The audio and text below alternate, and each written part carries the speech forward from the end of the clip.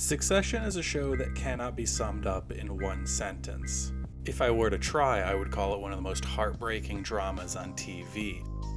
There are others that have named it one of the decade's funniest sitcoms. And a person can fit through there. A person can definitely fit through that window. A small person, an attack child. Those who have seen the show can probably agree that both of these statements hold weight. Succession balances anxiety-inducing stakes with lines of absolute comedic genius. I ended up in a bookshop the other day and I just started laughing. Okay. However, seeing as we're in the golden age of television, this is really nothing new. The merging of comedy and drama has been going on for quite some time with shows like Better Call Saul and even the fellow HBO original Barry. The difference is, while Barry clearly takes place in a heightened reality, where events are grounded but take on a dreamlike quality, Succession has both feet planted firmly in the real world. The drama never feels far-fetched, and the comedy never undermines the story. With this in mind, I'd like to go through the masterful techniques the show uses to pull off this tonal tightrope walk.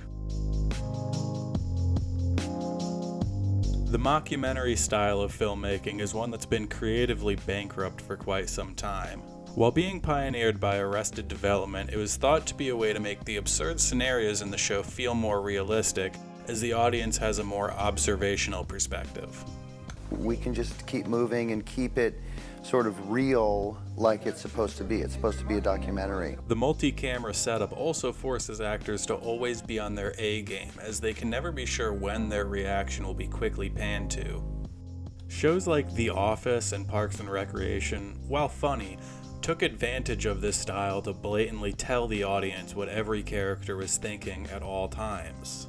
Due to the success of these shows, a once creative method for low-budget comedy was popularized and made mainstream so it could assist lazy writing. Upon first glance, Succession 2 utilizes the mockumentary style, with the camera constantly panning around the room to find the perfect Jim face to zoom into. Luckily, and I cannot stress this enough, Succession is not a mockumentary.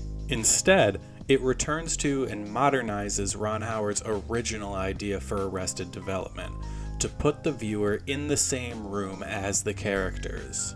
This is something that Succession needed. Shows with endearing and relatable leads like Better Call Saul can get away with more cerebral cinematography, but considering there's not one endearing character in Succession, the camera work ensures that the audience retains an intimate connection with the characters, even if they don't particularly want to.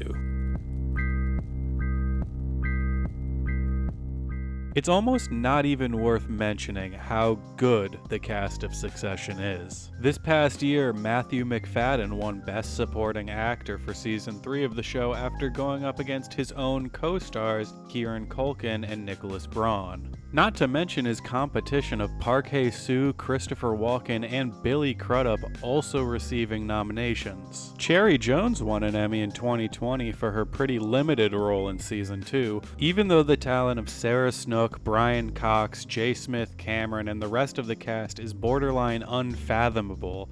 There's still one actor who absolutely steals the show.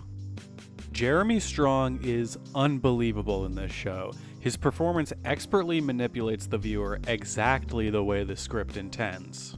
Whether it be through his cringeworthy slang, his intense freakouts, or his subtle sadness that builds throughout the show as Kendall falls deeper and deeper into depression, Strong is giving the performance of a lifetime. He's spoken in interviews about Succession's balancing act of comedy and drama, saying, "Of course it's a comedy. It's a comedy, it's a satire, it's a tragedy. I'm investing in the reality of those given circumstances and treating it the way I would treat a drama, so that the stakes are real. Those real stakes come across in every single scene he is in." Don't fuck with me! Hey! No! Don't fucking touch him! Alan Ruck's character Connor is set up as a comedic relief side character, the wacky half-brother who doesn't quite fit in. Despite this, he still delivers a legitimately eye-opening monologue in the third season's finale. And what if I want to take over because I am the eldest son? All right. Every single cast member shines in this show. There is not one character that could be played by anyone else. The writing in Succession is certainly different than your ordinary drama. On its surface, it's nothing more than crude insults and swears strung together in admirably clever ways. But beneath it, there are levels of depth that can be truly unbelievable. Each character wants something. They are all extremely smart and highly motivated.